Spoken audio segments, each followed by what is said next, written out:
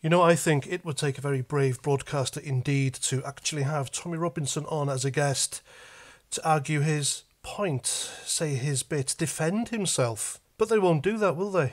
What is it about the fella that they are scared of? Is it what he says? Is it how he says it? Is it his past? Then surely people's pasts can be overlooked. I mean, David Lammy all of a sudden thinks the world of Donald Trump, the next president of the United States, after calling him all those names, calling him a neo-Nazi, Ku Klux Klan supporting fascist, far-right, you name it, he's called Donald Trump in. So if David Lammy, one of the biggest race baiters in the UK, can change his mind, then why can't broadcasters just change their mind on Tommy Robinson? Unless, of course, they know he's right on most things and don't want to be seen to be agreeing with him because they've got their careers to think about, haven't they? And there's been open spats as well. Julia Hartley-Brewer has had a go at Tommy Robinson, Mike Graham, he had a go at Tommy Robinson, calling him every name under the sun. Now it's Peter Cardwell, and last night or yesterday on his show on Talk TV, he called Tommy Robinson a racist without any evidence whatsoever, and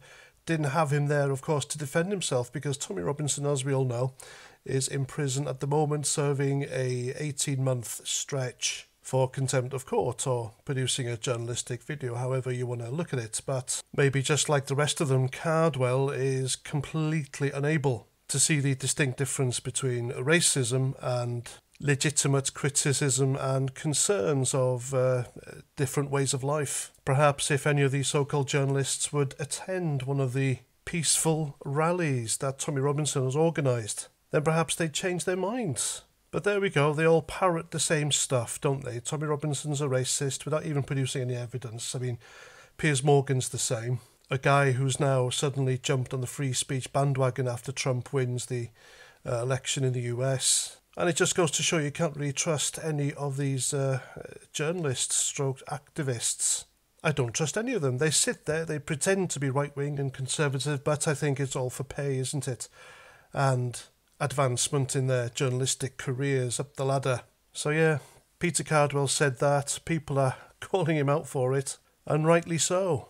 Often they'll have people call in, members of the public, and they'll have their opinions against someone, and these hosts, they'll tell them, well, they're not here to defend themselves, so why is it all right for them to do this to Tommy Robinson? You tell me. You just can't trust the mainstream media, folks. None of them. And that's that. I'm Paz49. Thanks for watching, and until the next time, Roger Trout.